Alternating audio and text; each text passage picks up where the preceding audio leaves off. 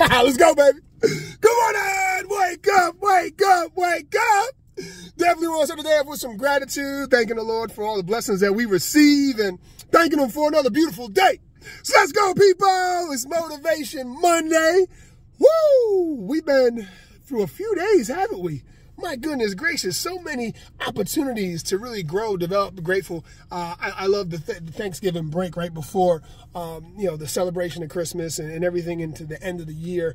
I want to remind us all how important it is that we take time to reflect on the things that we've accomplished, the things that we've worked through, some things that have changed since you set the intention in the beginning of the year, and now you've adjusted a few things and you're on a certain path. I want to encourage you to stay diligent through, but also take time to reflect and be grateful.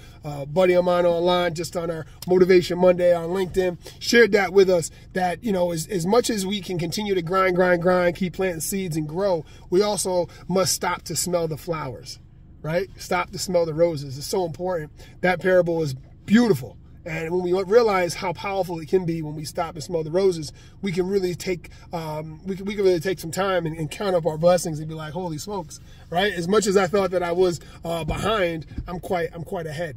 And so on this Motivation Monday, giving gratitude, really taking the chance to reflect and also encouraging others.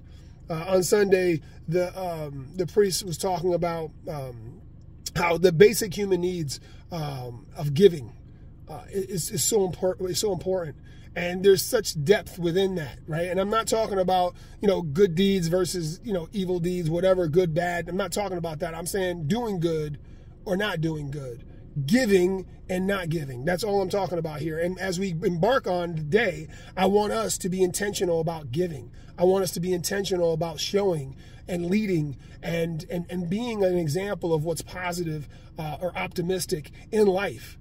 Because there's some people right now that may be going through some things, and they don't have the strength right now because of the weight that life is that their life is stepping on them right now, and they feel like they can't get out from under that foot.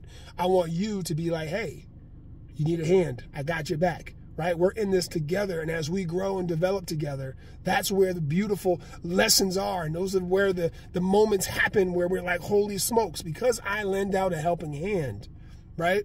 I've allowed someone else to win. I've allowed someone else to develop. I've allowed someone else to just have another step, right? Because at that last point before I reached down, they were in a point where, you know what? They didn't even believe they could do it anymore. But because I was there, I grabbed them and they grew hope. All right? So let's go, people. Motivation Monday. I love y'all. Let's have a great day. Let's get this week started off right. God bless y'all. I'll talk to y'all soon. Peace.